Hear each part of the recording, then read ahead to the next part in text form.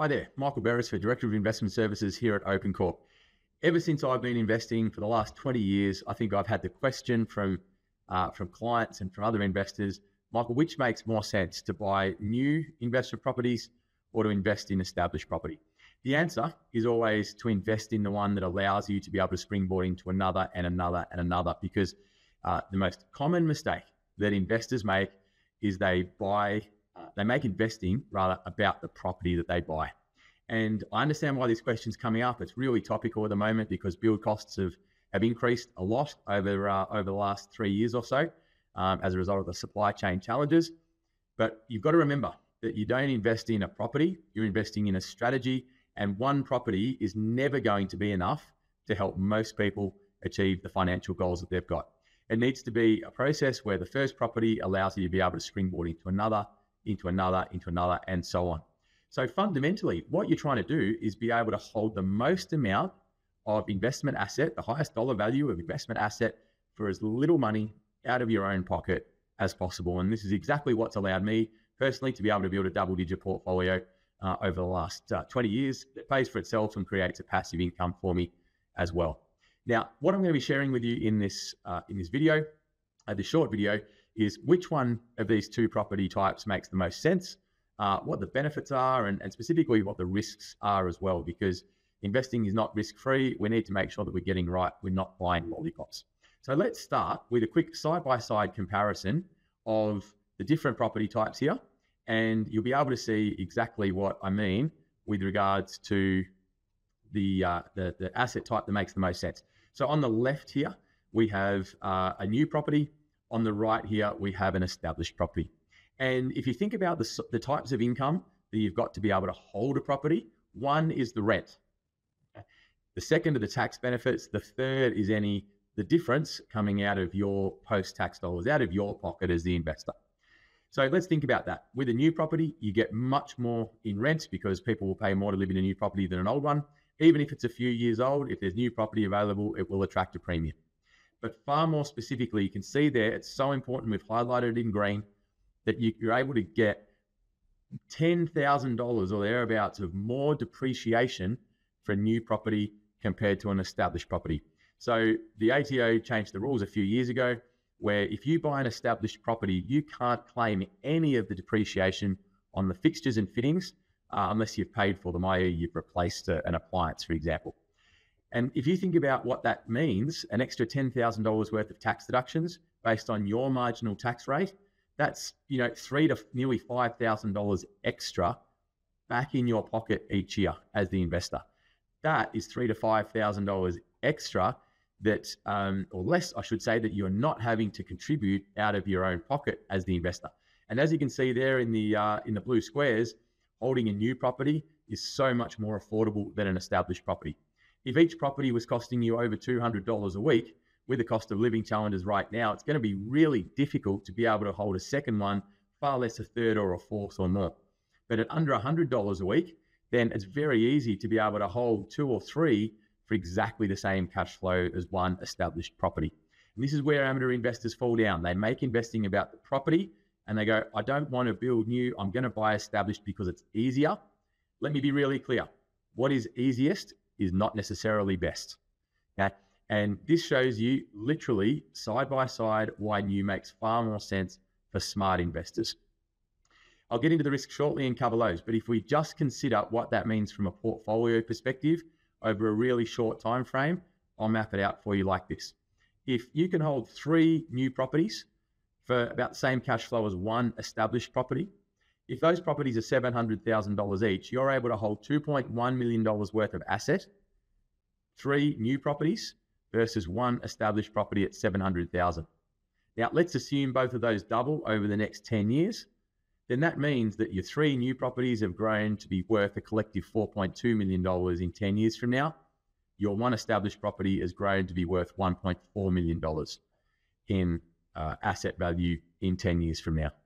So what we can see there is that just by being smart about the type of property that you invest in and not looking short term at what might make you feel better or might make sense based on being able to get rent from day one, is a $2.5 million decision over 10 years.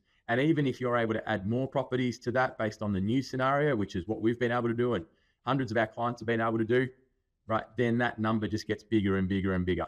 So remember why you're investing. It's to maximize your financial return. It's not to invest in something that makes you feel really comfortable or that you like. Okay, understand the full picture before you jump in, and holding the most amount of asset for as little cash flow out of your own pocket is the only thing that you need to factor in. Okay, I said I'd cover the benefits and the risks. Let's start with the risks first, because building new is not without risk. There are things that can go wrong. As we've all heard in the last 3 years, and this is the one that most people are concerned about, is that cost overruns and variations can be added. What this looks like is when Metricon a couple of years ago increased all of their build contract prices by $80,000, and people had to come up with more money. So I understand why this is a risk and I understand why it concerns people. This is the number one concern.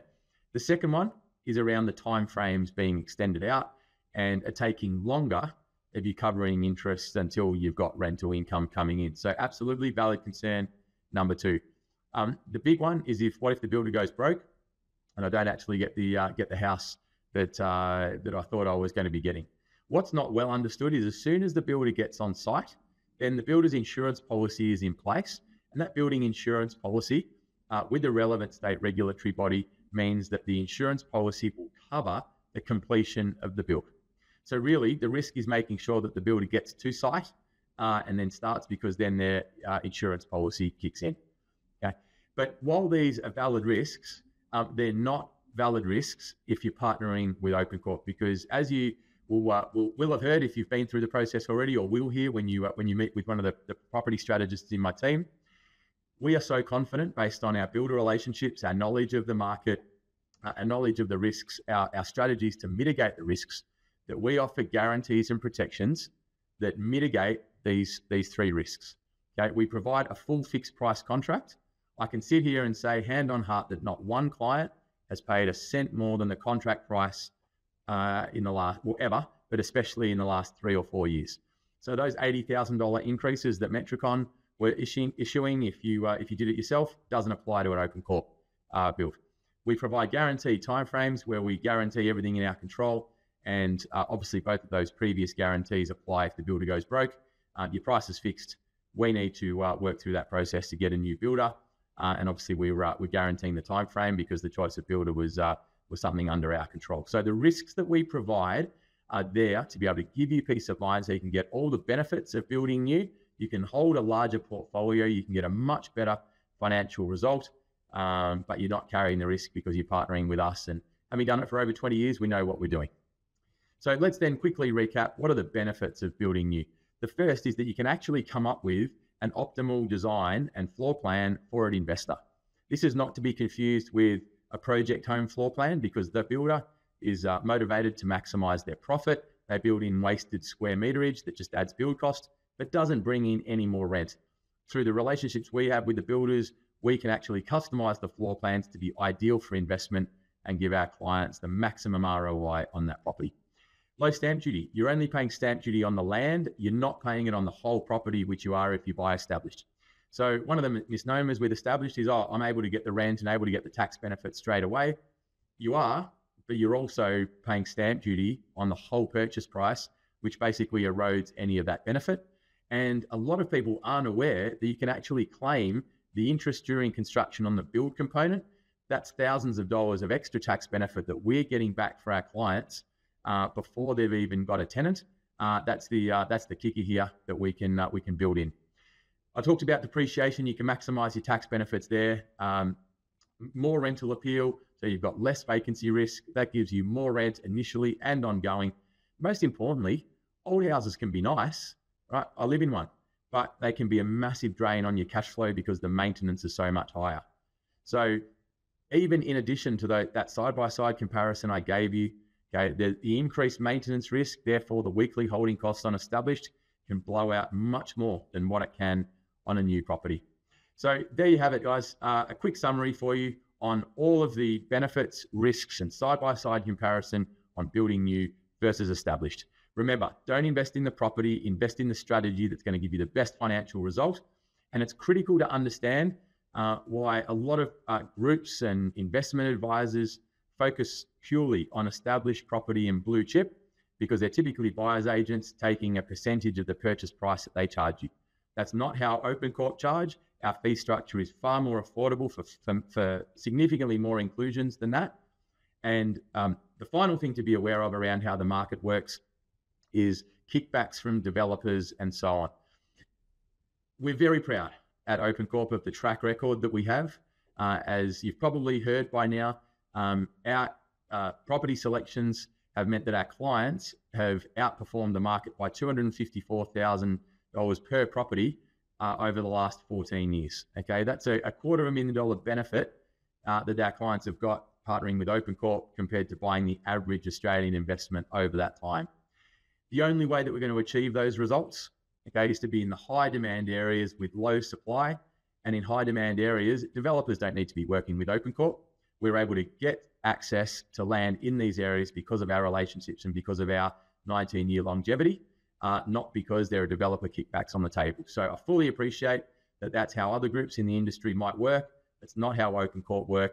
Our cards on the table are that you get a great property that works for you, it grows in value, the rent continues to go up, the holding cost is low, hence why you're able to add another property and another property to your portfolio. And to summarize, that's why OpenCorp clients are 2.5 times more likely to get 3+ properties in their investment portfolio than the average Australian investor. So I hope that summarized new versus established for you. I hope it's clarified some of the misnomers around the industry and things that you need to look out for, but underpinned OpenCorp performance underpinned by our results is what we're proud of, and we'd love to partner with you and help get you some amazing benefits just like our other clients have had by applying the right strategy and getting the right property for your individual circumstances.